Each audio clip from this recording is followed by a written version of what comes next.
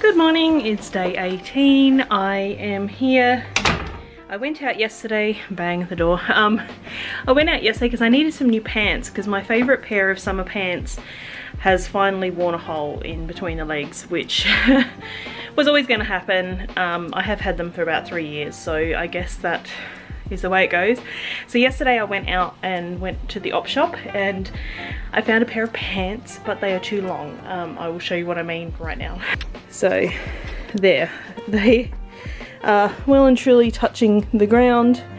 I do not want to wear them at this length, so what I'm going to do is hem them. So I think I want sort of somewhere around sort of mid-calf, sort of upper ankle mid-calf kind of length. So I'm going to turn them up, pin them, and then see what I think. I have got my shoes down here where Granger is so helpfully standing,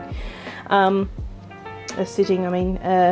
I've got my shoes that I'll probably wear with them. My Birkenstocks is probably what I'll be wearing. So I'm just going to,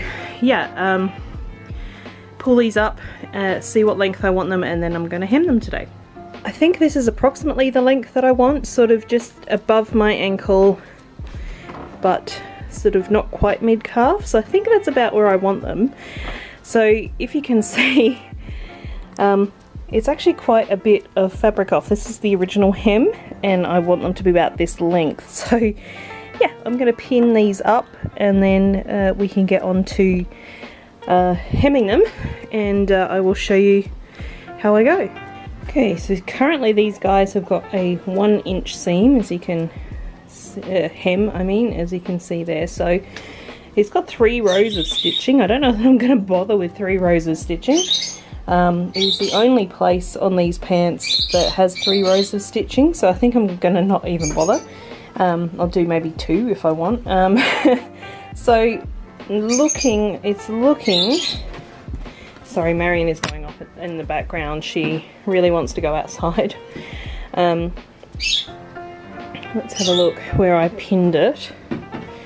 So I'm just going to put you down for a second so that I can arrange this properly. So it's looking like I want to take approximately 8 inches off these pants, and because I need 1-inch hem, I'm going to have 2 inches for the hem.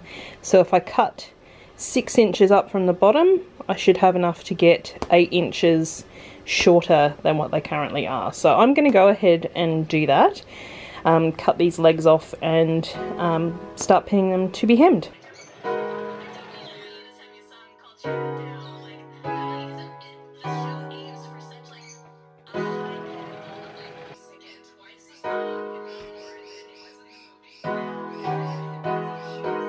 Okay, I'm all done. Here's all my re-hemmed pants. I'm not going to try them on. I think they'll be fine.